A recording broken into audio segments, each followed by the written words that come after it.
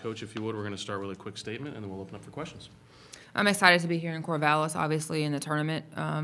Excited for our team. This is one of our goals for this year, and ready to get out and practice and just get going so we can face a really tough Nebraska team tomorrow. We're going to have our hands full. They shoot it. They have great post presence.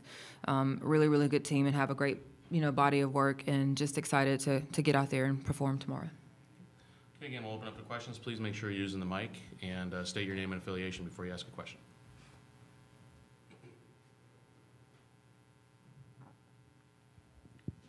Steve Miller, A&M Sports Network. Joni, India Rogers played nearby at Oregon for a couple of years. What's been her reaction to being selected to play here in Corvallis? Well, I think, number one, Indy is really grateful to be back playing. She understands the impact she has on our team, and she worked extremely hard to get herself back on the court. So excited for her to be able to play and then to make the tournament and then find out we're coming to Corvallis. I think she's got a ton of fans who are coming to support her. It's a gym she's familiar in, and I'm just excited for her to go out and play again.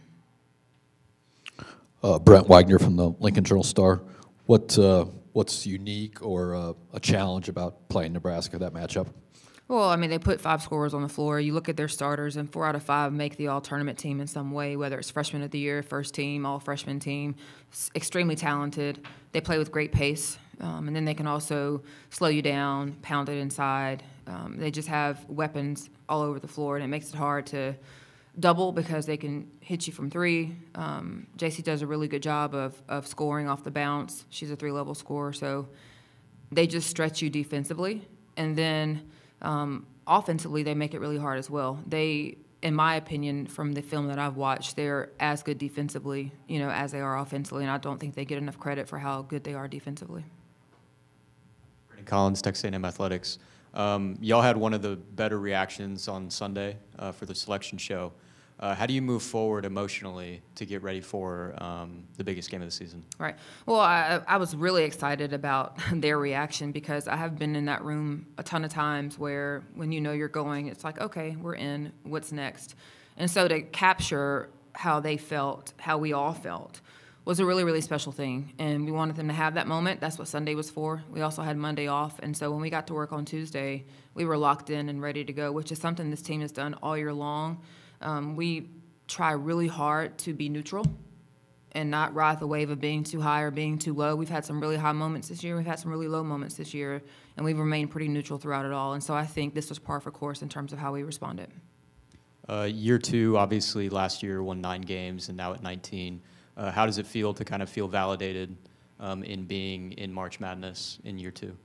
Well, I think for us, it's our own internal validation of we're taking the right steps. This is where we wanted to be in year 2 to get Texas A&M women's basketball back into the tournament. It was one of our key goals for the year, and we did that. So I think as a staff, as a program, all it does for us is confirm that we're moving in the right direction. Are we where we want to be? Absolutely not. But are we moving in the right direction? Sure. In terms of outside validation, we really try hard to drown out the noise and not worry about what other people think, say, or feel, because if they're not in our program every day, they have no bearing on what goes on.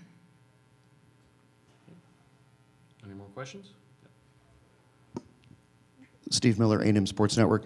Joni, with Indy Rogers had her injury late in the season, how is your team different when she is healthy? I'm going to quote Buzz Williams here. He texted me after the Mississippi State game in the SEC tournament, obviously saying congratulations, happy birthday, all the things. But I had been saying it, but not in the way he said it. And what he said to me was, with India back on the floor, it looks like everybody can sit back in their normal seat at the table. And I think that's what she does for us. There's a calm. There's okay, let me put down this extra load that I was carrying and just pick up my normal bag that I wear. And you can see that when she's on the floor, coming off the bench or starting, just knowing that she's available gives everybody a sense of calm, and it allows us to take our normal seats at the table. Brandon Collins, Texas A&M Athletics. There was a photo taken of both the men's program and the women's program before both teams left on Wednesday, praying in a circle.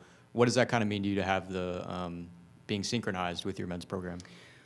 I've been fortunate to be at a lot of institutions where there's been incredible men coaches for leaders and incredible staff and young men as players. I've never been a part of something as special as we're a part of now with our men's program at Texas A&M, and that comes from the top down. That starts with Buzz. His young men are who they are because of him and how he leads them and directs them. There's cohesion, there's chemistry there, there's friendship. Our director of athletics culture came to me the day before and said, hey, both teams are practicing. Can we pray before we practice and leave?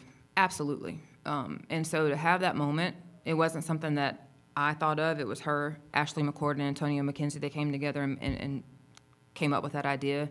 But to be able to do that and have both teams present and just be in that moment to thank God for where we've come and where we are and what we're going to do and how we're going to represent not only Texas A&M, but hopefully bring him glory in everything that we do. It was really, really special. And you don't see it a lot. Okay, anything else? Coach, thank you for your time. Thank you.